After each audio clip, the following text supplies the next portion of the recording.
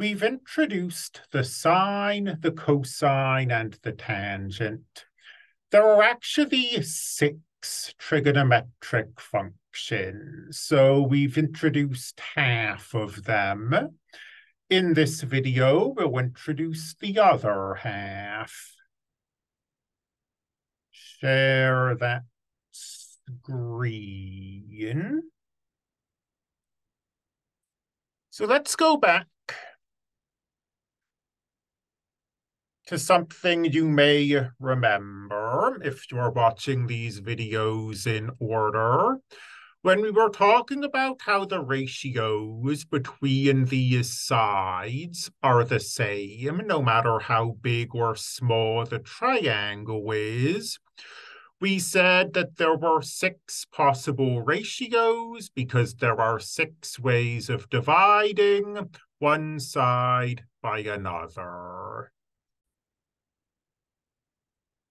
Well, y1 over z1, this way of dividing one side by another, is the sine of 60 degrees. The opposite side is y1, the hypotenuse is z1.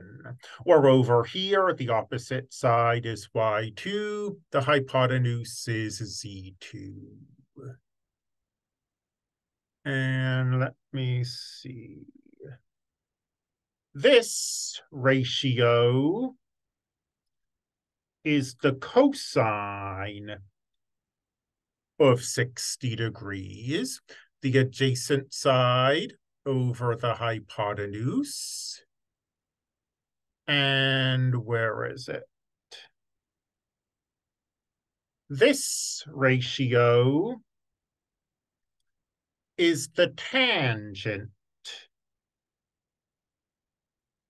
of 60 degrees, the opposite side over the adjacent side.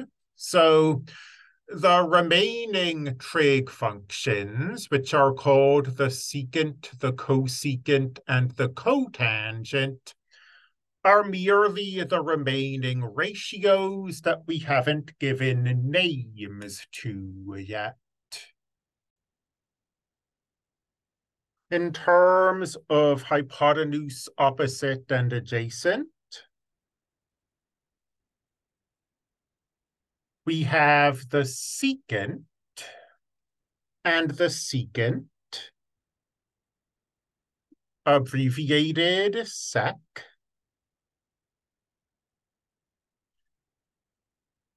is the hypotenuse over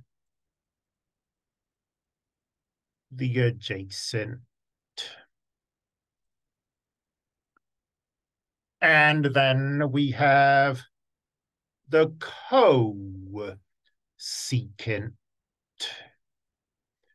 And because cos has already been used for the cosine, this is abbreviated CSC, and the cosecant is the hypotenuse over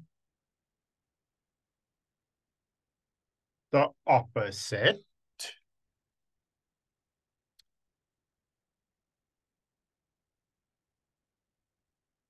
And lastly, we have the cotangent. And the cotangent of alpha is the adjacent side over the opposite side. However, this is not the traditional way of memorizing the secant, the cosecant, and the cotangent. So the tangent is the opposite over the adjacent. So the tangent and the cotangent are reciprocals of one another. And what that means is the cotangent of alpha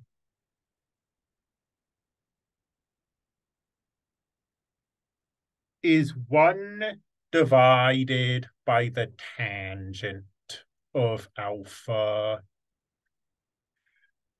And the secant,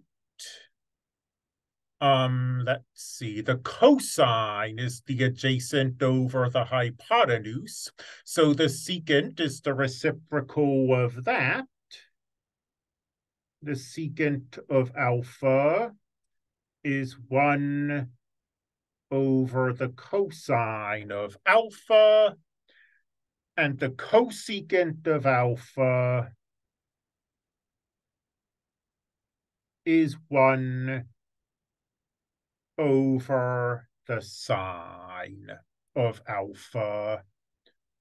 And this is the traditional way that these 3 functions are committed to memory. And you have to know these as well.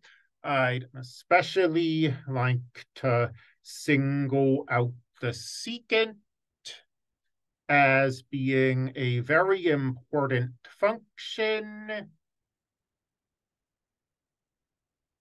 if you're going to go on to take calculus. It shows up a lot there. Let's see. These naming conventions